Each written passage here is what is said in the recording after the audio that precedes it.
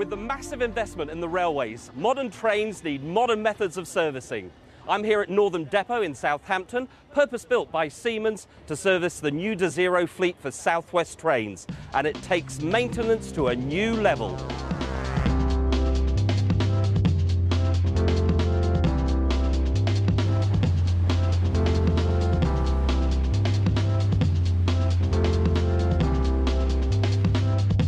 To get an overview of the project, I spoke to David Wilson, Siemens Transportation's UK manager. The depot came about as a result of the contract we got with South West Trains going back to 2001, which was for the supply of 155 trains, together with a complete maintenance and after-sales for them. And why Southampton?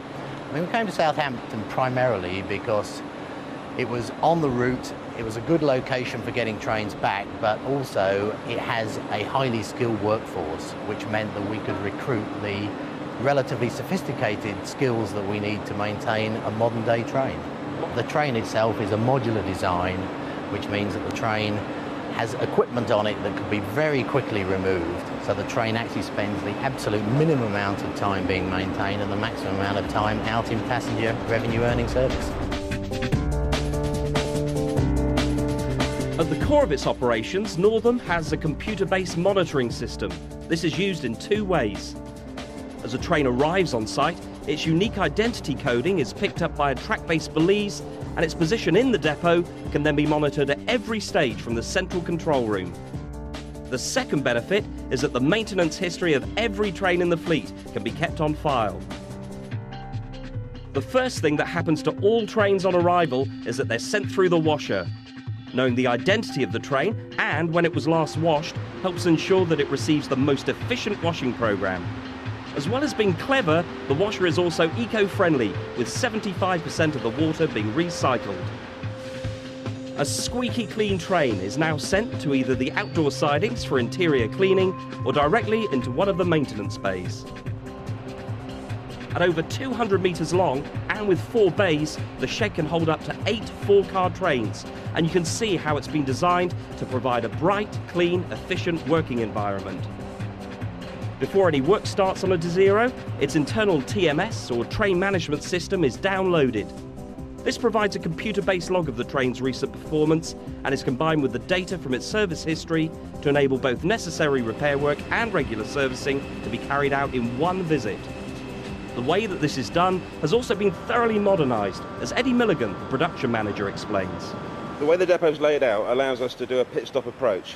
We have access platforms at all the levels we need them. We have a bogie drop, which allows major components to be changed.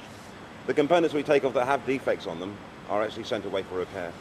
And give us an idea of what's modular on the train. Everything below soul bar on the train itself is classified as modular. Even the bogies themselves that the coaches ride on are classified as a module.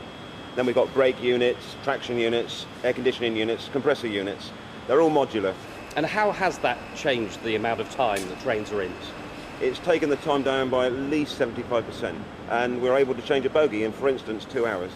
And you've got plenty of other procedures in place here, for example, being able to let guys get on with trains without being worried about anything. Oh yeah, most certainly. It's imperative that the safety of the staff is maintained. Once the staff have used their data key, they all have a unique data key and they're trained to use it. Before they go on the train, they have to actually log onto a road. This ensures that the train can't change its status, or its status can't be changed without their authority.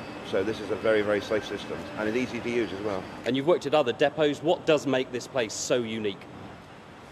It's all the modern systems. Yeah, I can say how clean it is and how new it is, but it is designed for the train maintenance. Yeah, and it's most traditional maintenance depots have been there 100 years.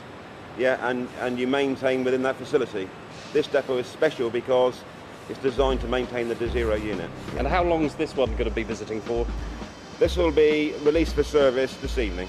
Yeah, so it'll be stopped for about 6 to 7 hours, and then it'll be returned to service tomorrow morning. So another example of a nice, clean pit stop. That's right, yes. 3 more Desiros fresh from their pit stop and ready to go back into passenger service. And with the aid of constant computer monitoring, South West Trains will be able to give their passengers the most reliable service possible.